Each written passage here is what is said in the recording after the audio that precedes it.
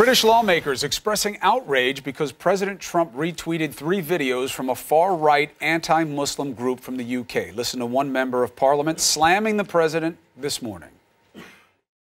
This is the President of the United States sharing with millions inflammatory and divisive content deliberately posted to sow hatred and division by, as the Home Secretary says, a convicted criminal who is facing further charges, who represents a vile fascist organisation seeking to spread hatred and violence in person and online. By sharing it, he is either a racist, incompetent or unthinking, or all 3. Stephen Dowdy joins us now. Thank you for taking the opportunity, sir. What moved you to make that statement? I think there's been absolute outrage at the President's sharing of this information. And let's not forget, this is not a normal Donald Trump Twitter storm. This is a far-right fascist organisation with a convicted criminal who's currently facing further charges in the UK for inciting religious hatred. He has shared information from her account, which has clearly been put out to sow religious hatred and to stir up division in Britain and globally. It's an extraordinary thing for a President of the United States to have done, and he has endured condemnation on all sides today from members of the Cabinet, from the Prime Minister and from across the House of Commons. The White House says it doesn't matter the source, it doesn't matter even if the videos are authentic, because the threat is authentic, and that is what they call Islamic terror. And the response from the President was, you people over there in the UK should worry about that more, and what he says, less. Your response?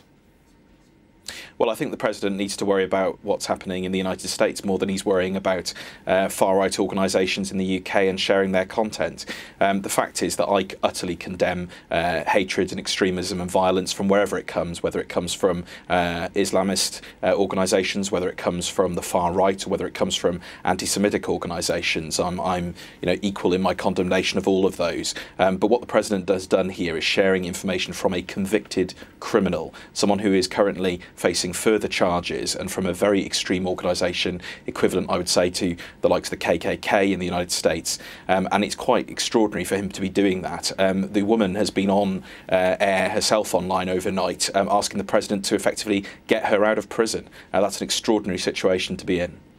The call by a member of Parliament for the President of the United States to be arrested on UK soil for spreading religious hate, too far? I certainly don't support the President coming here for a state visit. I don't know whether he's committed criminal offences. The Home Secretary, of course, said that she would, keep under review any comments that have been made by anybody and treat them like she would with any individual making allegations or stirring up hatred and division. But it's very clear that British lawmakers from all parties, all parts of the House, members of the Cabinet are deeply unhappy at what the President has done. We would not welcome him here for a state visit. We, of course, want to have cooperation and a relationship with the administration. I love America. I love Americans. My grandfather was an American GI who came over to fight fascism in the Second World War, and I've travelled across 25 of your fantastic states. And President Trump simply doesn't represent the kind, generous, caring Americans that I know.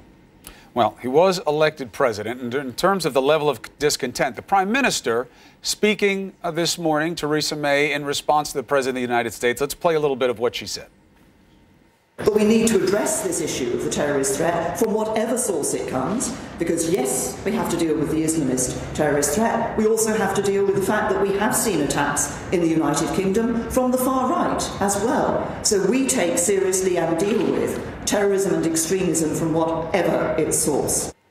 The Prime Minister there seemed to be giving a nod to what you were speaking to, that this woman and her group that the President gave an audience to, you see as much of a threat as Islamic terror in the UK? Absolutely, and let's not forget that one of my colleagues in Parliament last year, Joe Cox, who many of your viewers will have seen the reports of, was murdered by a far-right neo-Nazi individual who, in fact, shouted references to the organisation that President Trump has been seemingly endorsing. And obviously, that cuts very, very close.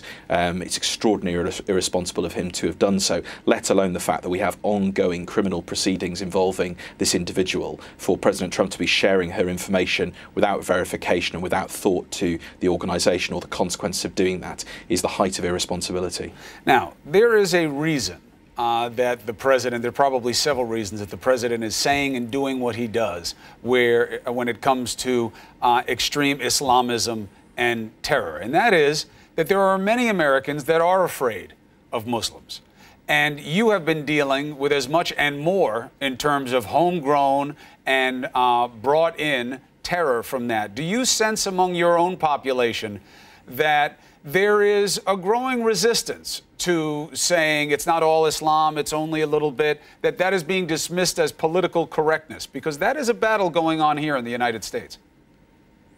Well, I've utterly condemned Islamist organisations and those spreading fear and hate purporting to be Muslims. They're not Muslims in my view, nor are they of the view of my Muslim constituents in my district in South Wales. I have a very, very diverse district that I represent, and we have had problems with far-right and Islamist extremism and terrorism. But the way to fight that is by standing united against it and not seeking to divide and further incite fear and hatred, and by supporting and appearing to endorse an organisation like Britain First that has nothing but an agenda to demonise all Muslims, all peace-loving and law-abiding Muslims as somehow a cancer, as the deputy leader of that organisation has said, is extraordinary.